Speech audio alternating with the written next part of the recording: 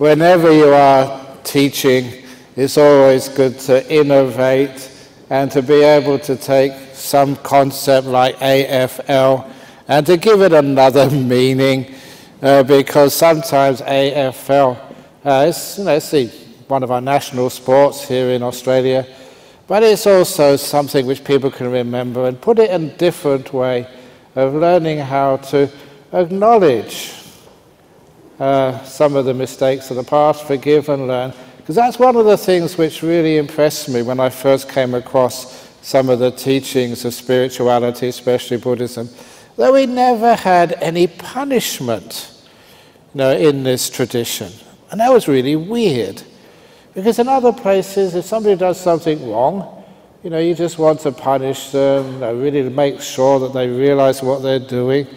And all that really happens is that people hide their punishments, or they suppress their mistakes. And psychologically, that does a lot of damage to people. So instead, we have this other way of dealing with things, acknowledging, forgiving, and learning. In other words, if you do make a mistake, you admit it. And because mistakes are so much fun, especially if you're in a Buddhist monk who is a leader of a community and who has to do all sorts of things like marriages and funerals and blessings. And it was only last year that I was asked to go to a ICU ward over in Perth. There was a Chinese family, and their patriarch was so sick he was in a coma in the ICU. And they asked me, please, Ajahn Brahm, come quickly, you need some chanting for him. Now, my chanting can be very powerful. I have some very powerful zapping chanting. So, because, this poor gentleman was in a coma, just the end of his life, and all these other people, the family come from Hong Kong, from Singapore, from Taiwan, I don't know where else they came from, but they were just so sort of worried about their patriarch was about to die. So I really gave it everything I got. I gave it full power, super zapping chanting. And you know what? It worked. It worked. He came out of coma, and he survived. And that was where I got into big trouble. Really big trouble. Because they said to me, they'd come, the doctor said there was no chance of him surviving. They'd come from all over that part of East Asia, to be with their father, their grandfather on his last few days. They'd taken all that time off work. They'd already arranged the funeral service, and I come along and spoiled everything. And they said, Ajahn Brahm, we didn't want you to chant for him to get better. We wanted you to chant for a peaceful death. I said, well, you should have told me beforehand. Now when people ask me to go to a hospital or go to an ICU, I always actually ask them, first of all, is that your wife who's very sick? What actually do you want me to chant for? Peaceful death or get better? Please tell me, because sometimes you can make mistakes and get into big trouble. So I've learned from that mistake, because they had to go home and then come back again 6 months later when the patriarch died properly, but they never invited me that time. And believe it or not, that's a true story. So when you acknowledge your mistakes, you say something, well, what's some of the other great mistakes which I've done? Oh, there was many Sri Lankans here that when I went to do a funeral for her, it was one of the parents of one of the Sri Lankan gentlemen, and he did tell the name of the parent who died, but it was such a long name I couldn't really remember it that well. And so when I went to the funeral service, to lead it, I was the MC, I got up to the lectern and said, we've all come together today, to pay our respects to the mother of my disciple over here sitting in the front who passed away so tragically. And at that, this old lady in the front, she stood up and said, it's not me who's died, it's my husband. There's a 50-50 chance I got it wrong. I mean, yeah, you're going to get it wrong sometimes, 50-50. And that was the end of this. I never got any donations for that funeral. But yeah, the other story, I'll do it things in threes when you make mistakes. The other time I was teaching a meditation retreat just about a year and a half ago over just outside of Kuala Lumpur. And you know, when we have meditation retreats, people come in for interviews. And this young lady came in for an interview about her meditation, and she brought this young man with her. And so the two of them were together, and you know, she asked her questions, you know, about her meditation for 5 or 10 minutes. And the person with her had never had any chance. So I said, "Oh, is this your husband?" And at that, both of them, they burst out laughing. Because honestly, she looked about in her early 20s, he looked maybe in his early 30s. And she told me, "No, that's not my husband, that's my dad." She said, "I'm only 16. And you know, that I said, "I apologise," because sometimes I'm a monk, I don't know, sometimes girls, but when I thought, "Oh, you look at least 20, she was so impressed with me. She quite liked that idea that she could look older than she really was, so she could go to the nightclubs or whatever and dances. I said, "And he looks only in his early 30s. I'm in my mid 40s." And he was impressed with me as well. So my mistake, they said, "Oh," they laughed. No, I said, "Sorry." And they went outside and they came back and gave a big donation. They said part of that donation, they said, "Please use part of that donation to go and pay a quick visit to your optometrist and get your spectacles checked out." But the point is that when you're not embarrassed to admit your mistakes, you can acknowledge them. And it takes away a lot of this guilt. I learned from my mistakes. Now, when you don't learn from your mistakes, when you don't even acknowledge them, "Oh, it wasn't me. No, I never did that. No, it's fake news. I'm not going to admit that until I see my lawyer." That is our current negative world, where no one admits to doing anything wrong. And you know why? Because the consequences are just worse.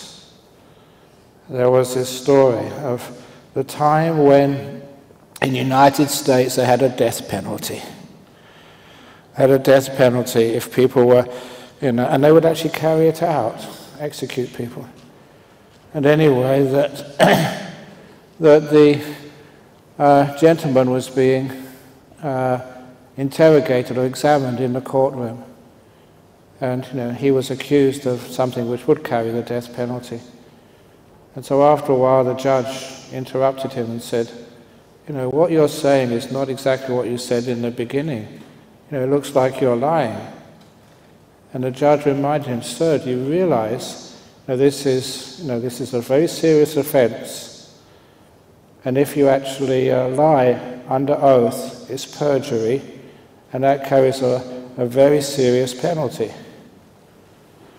And the person who was the defendant said, "Yes, I realize that lying is a serious offense and carries a big penalty. But the penalty for lying is much less than if I tell the truth." And that's one of the reasons why people lie, because of the punishment and the sentence which would happen. Why is it that people lie so much in our modern world? And it's because the penalty for lying becomes much less than if you tell the truth. This is one of the things which, as a Buddhist monk, we want to get people to be honest, to tell the truth. Number one, it's much easier so we all know where we stand and what's going on. We make a mistake, we can admit it. But it's also that it feels much better if we can trust one another. And it's also we can trust ourselves. So why is it that people lie? because they're afraid of the penalties for telling the truth when we make mistakes. And of course, the story where this all originated from was over in Perth, Western Australia, in the temple there, where I have been over, almost 40 years now. And so you've seen many people coming to the temple when they're very young, they're kids, and they grow up. And so I'm like almost like a godfather to, an extra part of the family, because I'm well trusted and I've been there a long time. So there was this one girl came up, she must be about 17, 18, and she came up to me, just, tried to keep it private, but I can't sort of speak to people in private, always have to have other people around. And she said, I'm in big trouble. And I said, no, what's happened? I'm not judgmental to people. She said that, she was pregnant with her boyfriend. And I said, have you told your mother and father yet? And she said, well, that's the biggest problem. If my mother and father found out, they kill me. Ajahn Brahm, can you please tell them? Because they come to the temple. So it was my job to tell the parents that their child was pregnant. And I thought, why are you so afraid of your parents? When a girl is in big trouble and needs their parents, most of all, they will hide the truth. Why is it, and maybe a boy has some problems with the police or with drugs, and they're in big trouble, why are they afraid of telling their parents? Thinking that their parents will kill them, shout at them. They're afraid to tell the truth at a time when they need the parents most of all. They hide the truth from them. And to me, that was where lying comes from. Why children would lie to their parents. Why husbands and wives would lie to one another. Why even politicians would lie. Politicians, the ordinary human beings, just like each one of us. And because they try and do their best, but they're imperfect, but we hold them to such high standards, standards which even you can't meet. And we expect them to be better, more honest, and it's so difficult. Because if they do tell a tiny lie, then they've lost trust, they don't have any forgiveness, and they have to leave. Very good people who make one or two mistakes, and the people don't forgive them. And that's sort of a terrible thing in our modern world. So let's go back to why is it that people lie to her? Why that child would not tell her parents that she really needed help? And it is, of course, because she was afraid of the punishment. So she would not acknowledge. It is the punishments which drive the truth underground. So we never really find out what's happening. So I told those parents, and I've said this many times since, for those of you who've got children, they're still young, learning their way through this world, making mistakes, please, can you tell them, son, daughter, whatever you do in your life, whatever happens, as long as you come up to me and tell me the truth, you will never be punished. I will never shout at you. I will never think less of you, because we all make mistakes in life, sometimes big mistakes. But, parents say to their children, this is why we're here for you. As long as you tell us the truth, really tell us the truth, then with no punishment, we will help you get through some of the most difficult things in our life. Otherwise, your parents and your children will hide the truth from each other. And even to the point, because one of the other things which I do is marriage services. And when you do the marriage blessings for couples, that's one of the things which I always try to include. like a vow of amnesty between the two of you. For the husband and wife from the very beginning say to one another, look, we will make mistakes in our relationship together. I will slip over. I will do things which I'm embarrassed about. But as long as the two of you share the truth, please don't shout. It may disappoint your partner, but even worse is hiding the truth from them. And that means, that's acknowledging. And you have the courage to acknowledge mistakes, because then there can be some learning and some growth from having admitted your mistakes and learning from them. You know, one of the ways to learn from mistakes is never putting a person in front of temptation. And that's one of the things which I was taught as a monk. That, if, we're very strict monks, and in the forest tradition, we don't receive any money, any personal cash. But it wasn't just that. He said, don't leave cash lying around. Don't put temptation in people's way. Don't. We have the problems in our modern world, of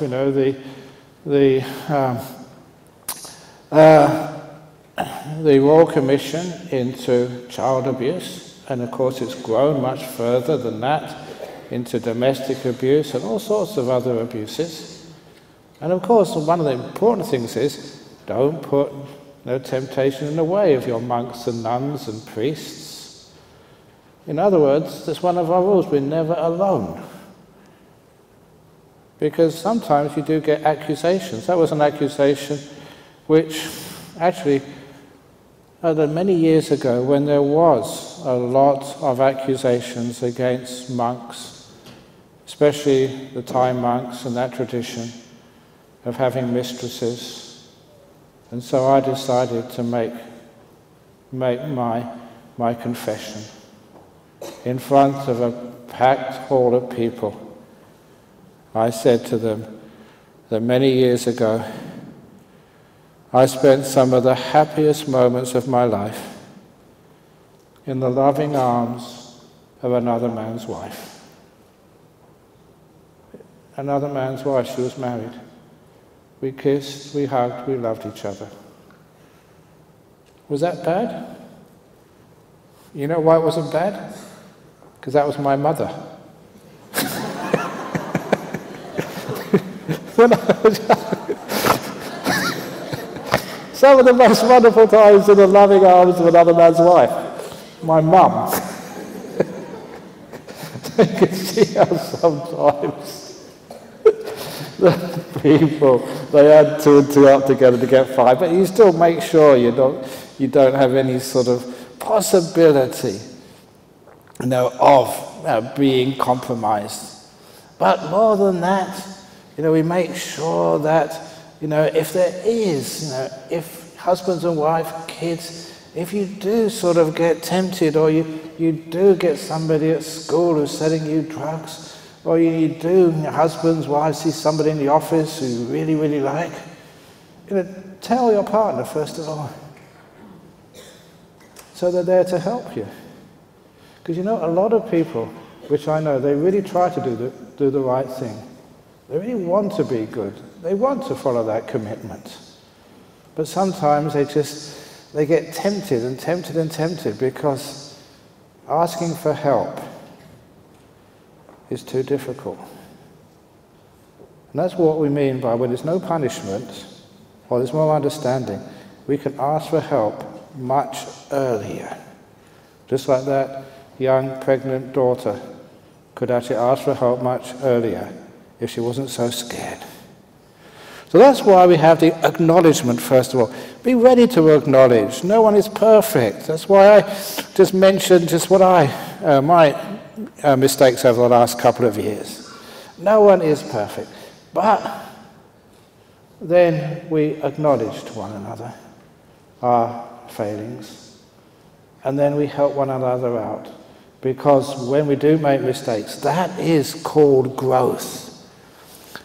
And that, for those of you who are devout Buddhists, who've actually read some of those scriptures, the sutras of the Buddha, that's actually what he said. He said, acknowledge your faults, forgive, and he calls that growth. That's how we learn and become better. Hiding it, not taking any feedback, is where the old mistakes get worse and worse and worse. No one ever tells you.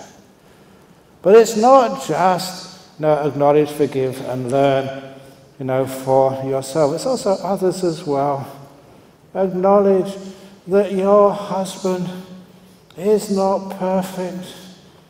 I know you tried when you were looking for a husband, looking for Mr. Right. And you found Mr. Left.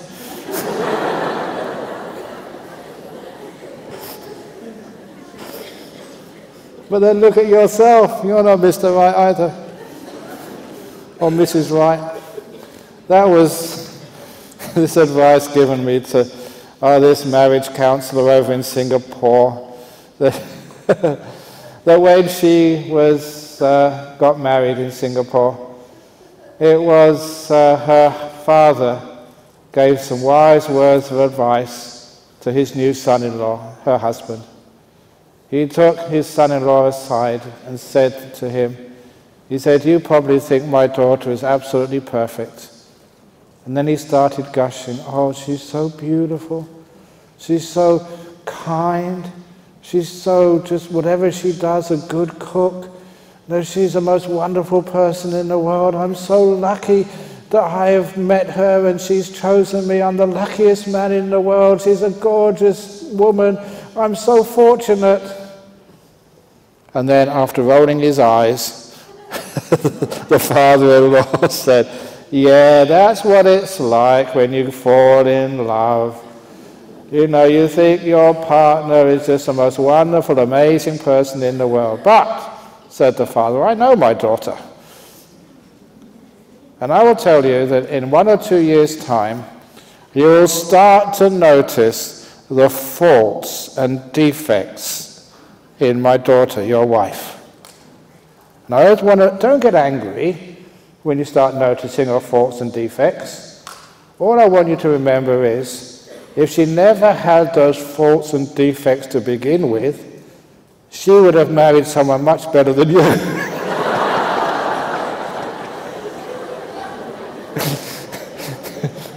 It's called what we call these days reality check. So we do have the faults and defects, but the point is we learn from them. We admit them, and we grow from them. So instead of punishment, the amnesty. And that's one thing which I have noticed. There's very little forgiveness in today's world. Very little tolerance. I have one of my friends over in Perth. He is not AFL, but he was from Liverpool, and he was a devoted soccer supporter. And he was, I took an interest in what was going on because my father, he was from Liverpool, and he was a devoted Liverpool supporter. And apparently they had this big match recently. And in the big match recently, the Liverpool team, they got to not the grand final, the European grand final. And they lost because of a goalkeeper, a stupid goalkeeper. And people started blaming that poor goalkeeper.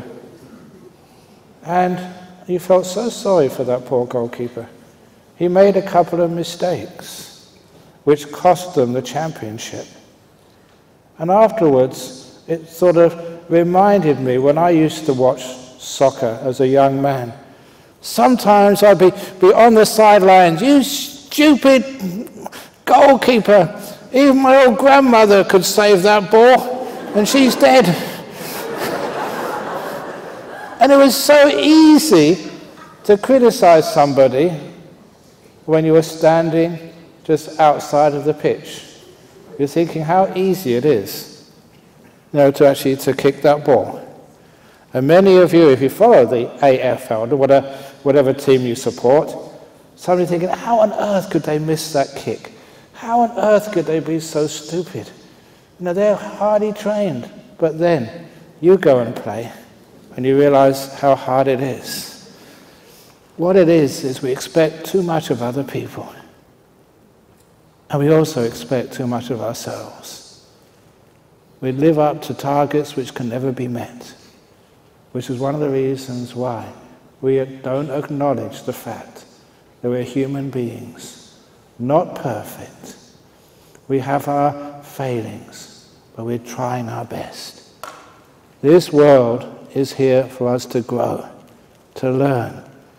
To learn things like forgiveness, to learn what is actually love. That's one of the reasons why that first book, the Opening the Door of Your Heart book, which, that's over 15, 20 years old now. I don't know if you remember the story of that book. It was my first book. It's an interesting story. It's got nothing to do with today's talk, but because it's in Melbourne, and Melbourne was an important part of the origins of that book, I've given many talks, and they are actually quite helpful for people. And there was one lady over in Perth who was going through a divorce, and it was such one of those terrible, terrible, terrible divorces. And I've never been through a divorce, but you can empathize a little bit to see just how much pain, your hopes, your dreams, your trust has been totally shattered beyond repair. It's like a death of hope, a death of trust. And people grieve, and they don't know where to go, what to stand, and their life just tends to fall apart. And this lady, like many others, was suicidal. And apparently it was my stories which actually, pushed her through and got her through that terrible, terrible time. Little things like, how big is your hand? You put your hand out here, and you can actually put it in perspective. But if you put it right in front of you, all you can see is your hand. She couldn't see anything except the pain of the broken hopes. That this too will pass. The 2 bad bricks in the wall. All of those stories actually got her through. And so she asked me, said, you should write these down in a book. I said, no, I'm too busy. Actually, I wasn't too busy, I was just too lazy. I'm honest. But you know what she did? She was so smart that she said, well, I'll write those stories down instead. And so she wrote a few of those stories down and gave them to me, and they were so bad, nothing like what I meant, and I realized that I'd have to do it myself. She tricked me. But I wrote them out myself. I've been saying them a long time, and then just wrote them out longhand. I couldn't type on a computer, just wrote them out, and then I got somebody to type them up. And this was so many years ago, they put them on a CD. And I didn't know any publisher, but I was coming to Melbourne for the BSV for their Waisak ceremonies. And so I first stop was Melbourne University. So I went into Melbourne University, and after giving the talk, one of the people in the audience came up and said, oh, very good talk, Ajahn Brahm. I work in the publishing industry. If ever you want to publish anything, please let me know. I read in my bag, here you go. I didn't even need to look for a publisher. That's my good karma. Anyway, that happened at Melbourne University, so Melbourne is really a great... So if it's going to happen, it's going to happen. So, but anyway, that in that sort of that book, the Opening the Door of Your Heart story, was again to understand. My father said, whatever you do in your life, son, you're not going to be perfect. You're going to make mistakes. And sometimes big mistakes, where you don't know where to go for some love, for some friendship, for some advice. He said, I'm your father. And wherever you go, whatever happens to you, the door of my heart will always be open to you. I'm your dad. I will never reject you, push you aside. That meant so much to me. It was absolute forgiveness. He's my dad. And it took me a long time to understand where that came from. Because why could he forgive like that? And the reason was, and please excuse me for this little story, I've told this a few times, but I would always ask him about my paternal grandfather, who was from Liverpool, and my father would never talk about him. Every time I wanted to find out about my dad's dad. What was he like? Who was he? What happened? My father would never say, change the subject. It was only maybe a year before he died. I pressed and pressed and pressed, look, I need to know who my grandfather was. And that's when my father just looked at me and he said, your grandfather was a bastard. I won't say that word, but it's a nasty word. And I couldn't understand. He said, my father was just so respectful. What do you say that for? And that's when my father opened up about his life. In Liverpool, before the Second World War, depression, and my paternal grandfather was a plumber, out of work most times. When he did go to work and get any money, it would be spent in the pub. Come home drunk, and then take off his belt, and he would beat any kid who just happened to be in the way. And then start on his wife, my father's mum. My father hated his father. Not so much because of the unwarranted beatings he would got because his father was drunk, but he couldn't protect the one person in his family he loved so much, his mother, my grandma, who I never met. And it was what he did. It was gross domestic abuse, child violence. But he told me, when he was opening up to me, he said, whenever I was under that painful leather belt, for no reason, I just made a vow. He said, if ever I survive, and people who have been abused, it's like you don't know if you're going to survive or not. If ever I survive, I will never ever do that to my children if ever I have any. And he never could. It was as if he acknowledged the pain, the abuse. He acknowledged just his inability to do anything, which is one of the problems with sexual abuse, child abuse, domestic abuse. The ability, you can't do anything, and that just really takes away a lot of your heart, your meaning of life. And the ability to actually to turn it around and give it meaning, to get something out of it, to do something better, to make it a better world, to make it a better society. And my goodness, he did that for me.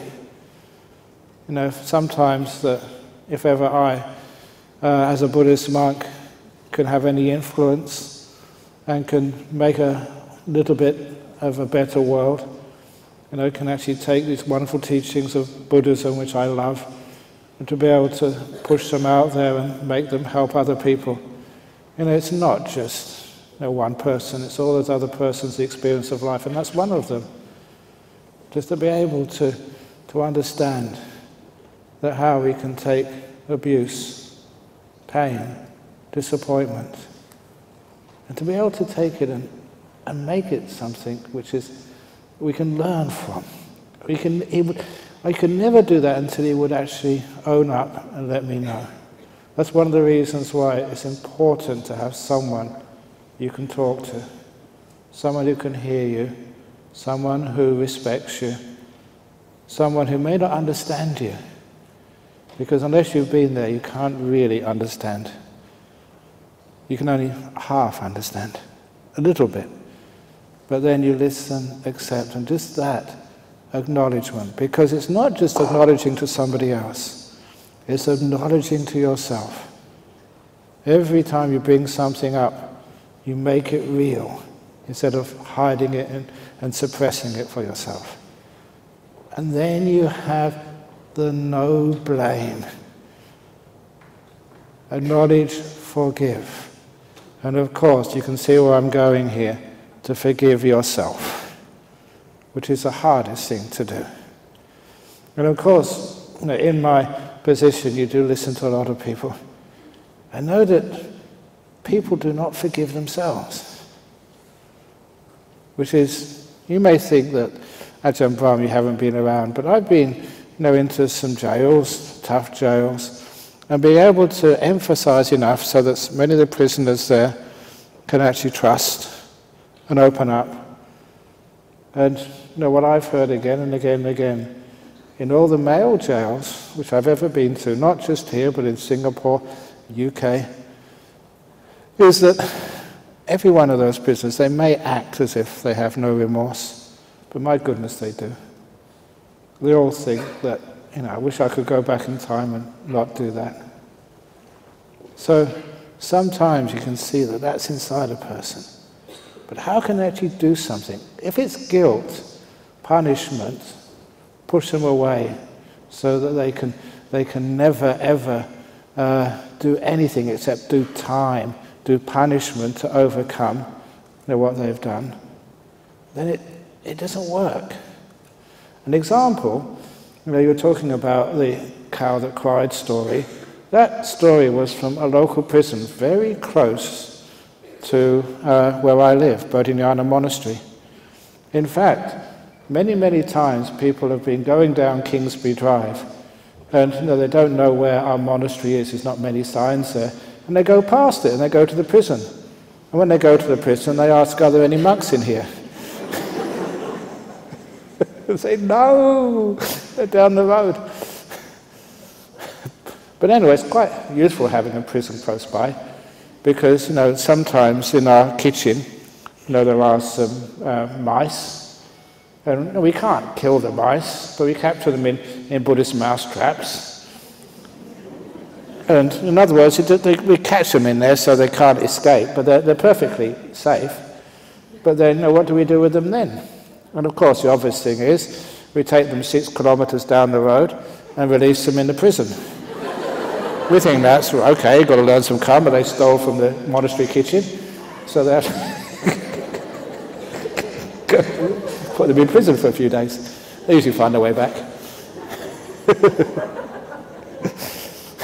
But anyway, there was a couple of students over there, they used to come to the meditation class, and one of the students, he was in jail for drug offences. And you know what a local primary school did? I think I can say what the school was. It was Jarradale Primary School. And the principal, because it was a long time ago now, the principal, was concerned about, even in primary schools, 10, 11-year-olds had access to drugs. And that's a reality, unfortunately. So they wanted to do something to help children not get involved in drugs. How to do that? So instead of getting a sociologist or professor from town, this principal, just bless her, her courage and initiative was just amazing. She invited 2 prisoners, people serving time, who were in jail, to go to the school, spend the day there, and tell 10, 11-year-olds what it's really like, or what the consequences are.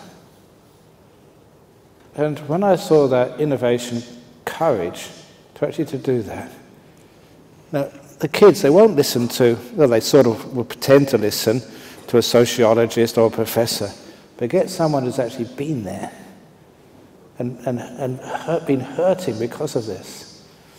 It was wonderful. And when there's Nick, his name, I'll never forget him. Nick, the next time I went to the prison, he just grabbed me by the shoulder and took me to this big board where they had these little cards which the children had written. Thank you, Nick. I will never get involved in drugs. Amy, please come and visit us when you get out. Signed, Jimmy. And had all of these cards of appreciation. And this Nick, he was streaming tears. It was just, rivers were coming down his cheek as he realized he was actually paying some of his debt. He was actually doing something, using what he'd done as a positive warning for other people. And I thought, that is acknowledgement, forgiving, and learning. Sharing your learning so other people don't have to ever go there again. But the problem is, though, that when we have this punishment and shame, we don't admit it. We just hide it. And it is. I don't mind admitting this, or saying this, but there's a lot of cancers which happen. I don't know how many times I've seen this, people with cancers coming because of suppressed guilt, hiding it, thinking I was not good enough, I never did the right thing, I should have done better. That is an inner pain, inner tension, which causes your body to break up. And the solution is so easy. You made a mistake, acknowledge it.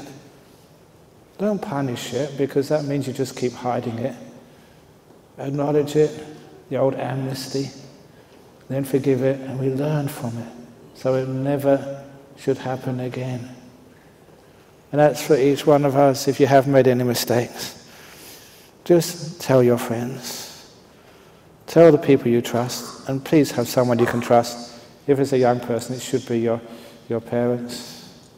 If it's husbands and wife, surely you can trust one another. And tell your husband, your wife, whatever you do, darling, the door of my heart's always open to you. I just want to be there for you. I don't expect you to be perfect. You will make mistakes, I will make mistakes. Let's learn from those, so we can grow together. Instead of having prisons and revenge and so-called justice. Sometimes when I hear these things of justice, it's the old eye for an eye, a tooth for a tooth. Where does that lead us? Even when I was young, I used to be into poetry. And one of those poets was William Blake. And I often quote this: vengeance to the tyrant fled, and caught the tyrant in his bed, and slew the wicked tyrant's head, and became a tyrant in his stead. And that's just almost like the history of our world. Throw out the bad guys or the bad girls, and what happens? We become bad. And life goes on like this. It's gone on for far too long like that. So vengeance can never be the way. Forgiveness. And I've seen this happen so often. You're husband or wife, and sometimes people say, well, a good example of that. There was a guy, his wife was cleaning out his jacket and found a receipt, an invoice from the local brothel. It was in there. And she was stunned. So, why are you going to prostitutes? You're married to me. And he didn't know what to say. So eventually the two of them came to Bodhinyana Monastery, spent a long time talking to them. And I told him, said, look, what have you done? He said, look, I don't know why I did this. And please, I still love my wife. And so I got him to actually, to cut a long story short, to bow in front of the Buddha and just to make a resolution. He will never ever do that again. And then to me as well. He would never, in front of his wife. His wife could not accept it. So I said, probation. Give him 1 year. And if he ever any hanky-panky at all, that's it. He hasn't got a second chance. And that's what he did. He took that, and now a beautiful, happy relationship. They come every week to Bodhinyana Monastery to offer some food, just out of thankfulness. He made a mistake, big mistake. She forgave him, and it was worth it. He learned from it. You had to really make it quite clear to him he'd really hurt somebody. So he had to learn from it. Give people the opportunity. And a lot of times people take that opportunity. They become better people. That's the Buddhist way. Acknowledge, forgive, and learn. Obviously there's a lot of generalizations there, a lot of specific cases. But the other way, we just get violence. We just get more and more people being afraid of telling the truth. More and more people just abusing one another. I've only got a couple of minutes before it's question time. But you know, I was giving a talk a couple of weeks ago about why is it we find it hard to forgive others? It's because we find it hard to forgive ourselves. If you can learn how to forgive yourself, first of all. There's an example of this. This monk, just before I left, he was saying, oh, one of the junior monks was very disrespectful. He wasn't sort of listening to what he was saying about sweeping the roads, and he was so disrespectful. And then I looked at him and said, what are you doing right now, standing up in front of me, shouting at me? I'm your teacher. I ordained you. Because it's that thing. We always see the faults in others which we have in ourselves. We always see the anger in others when we are angry. And this is also with the forgiveness. If you could forgive yourself, make peace with your failings. Just allow whatever happened to you in the past, the pace, the failures, the pain. Just allow that to come up, to learn from it, and make peace with it. When you learn that forgiveness is a choice which frees you and liberates you, then you can learn how to forgive others. This is where we have to start, forgiving ourselves. Has any of you ever done any bad things? Okay, I'm going to end up with a terrible joke. Have I got time? Okay. There was a kid, went to school one day, and he said, oh, I'm really broke, I've got no money, I spent it all on don't know what. And his friend at school said, oh, it's very easy if you want to get some money. You just go to your sister, it's also in the school. Just go up to her and say, sister, I know all about it. About what? I said, that's all you need to say. So he went out to his sister and said, sister, I know all about it. He said, about what? You know. How do you find out? Well, I've got friends in school.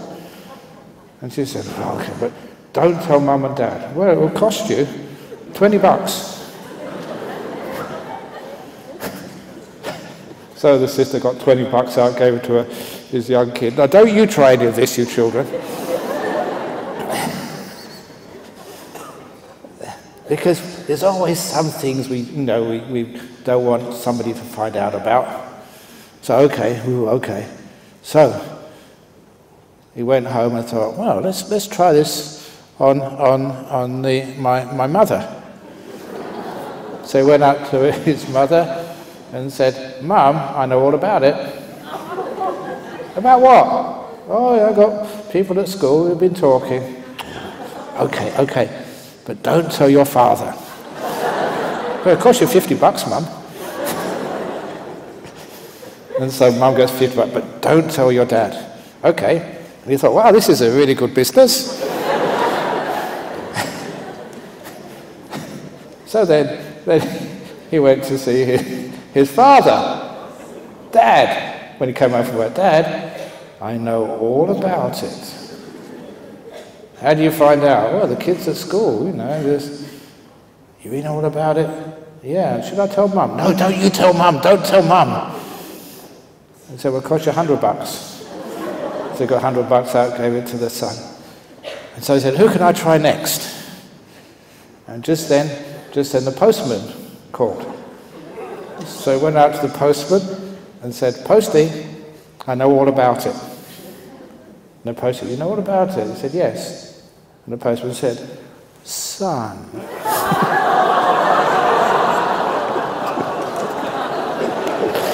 So don't try that.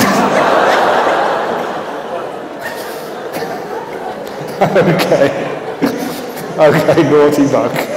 So please forgive me. I acknowledge.